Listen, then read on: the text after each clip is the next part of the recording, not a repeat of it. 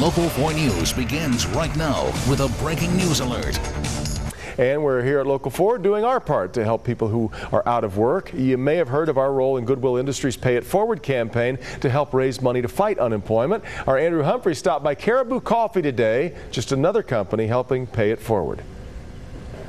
In Royal Oak and across southeast Michigan, fresh coffee is being brewed. But here at Caribou Coffee, it's free if you're willing to help by paying it forward for Goodwill Industries and for unemployed Michiganders. Fresh coffee satisfies the senses. Helping others satisfies the soul. Starting today, you can do both.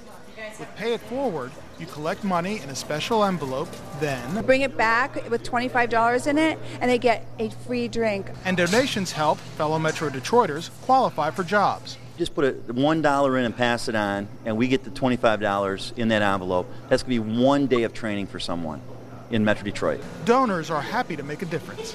If my donation helps to help somebody, retrain themselves so they can get a better job, great. Not only does Goodwill Industries receive help from individuals like these coffee lovers here, they're also looking for help from other businesses as well.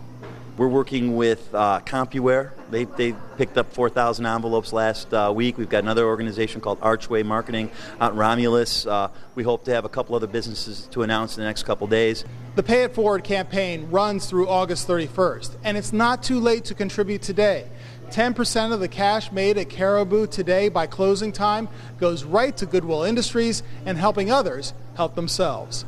In Royal Oak, Andrew Humphrey, Local 4. That was Russ Russell's idea over Goodwill Industries. Yeah. I just love that idea. It is great. Yeah, it really is.